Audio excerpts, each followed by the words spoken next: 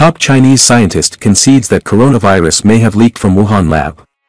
The former head of the Chinese Center for Disease Control and Prevention, George Gao, suggested in a BBC podcast that the coronavirus could have originated from a laboratory accident at the Wuhan Institute of Virology.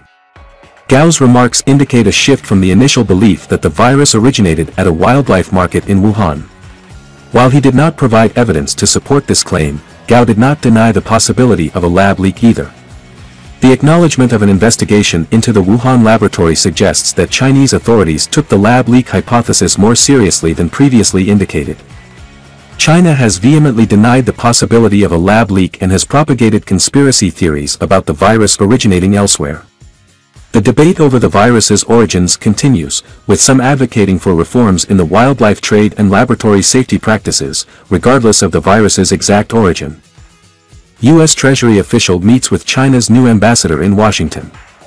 U.S. Treasury Undersecretary Jay Shambaugh met with China's new ambassador to the United States, Xie Feng, to maintain open communication between the two largest economies. The meeting addressed U.S. concerns while emphasizing the importance of close communication on global economic and financial issues. Bilateral engagement on economic matters has increased, but tensions persist in security-related areas. U.S. Treasury Secretary Janet Yellen has expressed a desire to visit China this year for discussions with her Chinese counterpart. The goal is to establish a constructive and fair economic relationship and responsibly manage the overall bilateral relationship. Russian forces tried to blow up my men, says mercenary boss Prigozhin. Russian mercenary leader Yevgeny Prigozhin accused pro-Moscow forces of attempting to blow up his troops in eastern Ukraine. Prigozhin's Wagner group had recently withdrawn from the town of Bakhmut and handed over their positions to regular Russian forces. He claimed that his men discovered explosive devices, including anti-tank mines, planted by Defense Ministry officials in rear areas. Prigozhin suggested that the charges were intended to target Wagner Group as they advanced.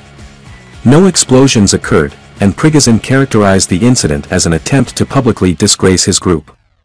The Russian Defense Ministry has not yet commented on the accusation. Prigozhin had previously expressed concerns about the lack of ammunition and requested an investigation into potential crimes committed by senior Russian defense officials in Ukraine. Bank of China chairman visits Papua New Guinea amid Sino-US strategic rivalry. Bank of China chairman Gu Haijiao has traveled to Papua New Guinea, PNG, in an effort to secure an operating license for the bank in the country. PNG is seeking to enhance its trade with China while expanding its defense ties with the United States. China has been actively involved in infrastructure development and financing in the Pacific Islands, and last year, it entered into a security pact with PNG's neighbor, Solomon Islands. PNG Prime Minister James Marape expressed the importance of Chinese partnerships in his country's progress and highlighted the potential for the Bank of China to facilitate transactions and promote economic growth. Bank of China has applied for a commercial operating license, and if approved, PNG could become the bank's regional headquarters for the Pacific Islands. The establishment of a Bank of China branch in PNG aligns with China's Belt and Road Initiative and aims to deepen cooperation in renminbi settlement and promote cross-border trade and investment between the two countries. Theater in Democratic Taiwan stages Hong Kong play about Tiananmen Square. A Taiwan theater is staging a play about the Tiananmen Square crackdown in Hong Kong to commemorate the 34th anniversary of the event. The play, titled 35th of May, explores the grief of parents who lost their son in the Tiananmen Square protests. The theater group, supported by Amnesty International, aims to highlight not only the 1989 incident but also the shrinking freedoms in Hong Kong.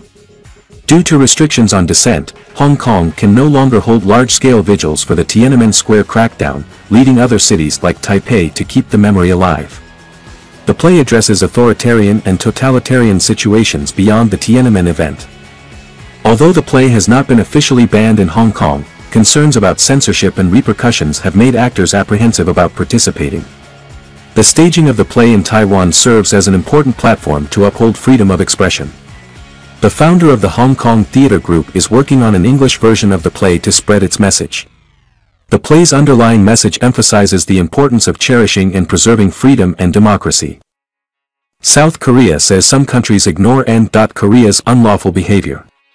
South Korea's defense minister expressed concern that some countries are ignoring North Korea's unlawful behavior, which poses a threat to UN sanctions against its missile and nuclear programs. China and Russia disregarded a U.S. call for the UN Security Council to condemn North Korea's recent satellite launch attempt and instead blamed the U.S. for escalating tensions on the Korean peninsula. South Korea emphasized the importance of trilateral security coordination with the U.S. and Japan to deter North Korea. The three countries have agreed to share real-time North Korean missile warning data as part of their efforts to enhance information sharing and missile tracking. CIA Director Burns made secret trip to China, report.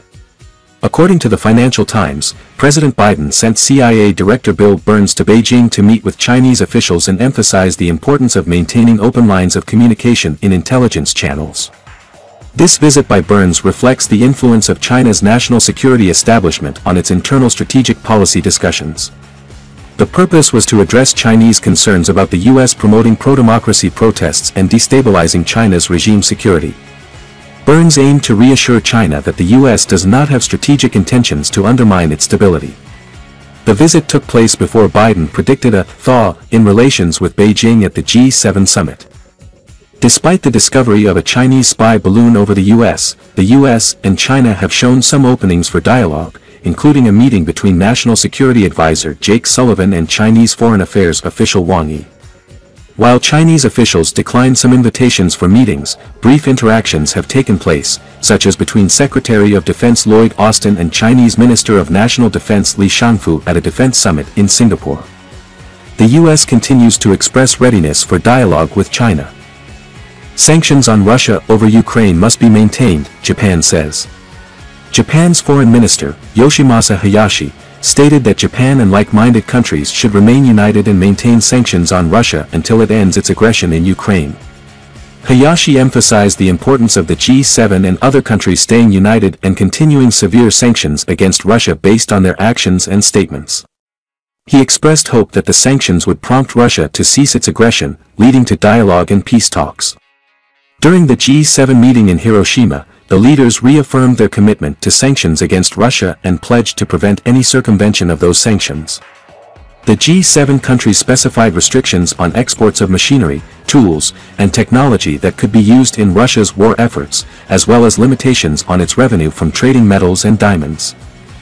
Path is open for Ukraine to join NATO, British Defense Minister.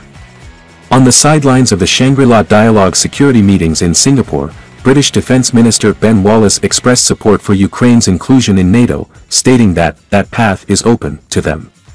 However, he acknowledged that adding members during an ongoing conflict is not feasible and emphasized the importance of aiding and arming Ukraine to enhance its short and long-term security. Ukraine's NATO membership will be discussed at the group's summit in July, with Ukrainian President Volodymyr Zelensky seeking a clear decision. While a strong decision is not expected, Ukraine hopes for a detailed roadmap. Britain has provided significant assistance and weapons to Ukraine and is committed to offering security assurances, including mutual defense pacts and arms support.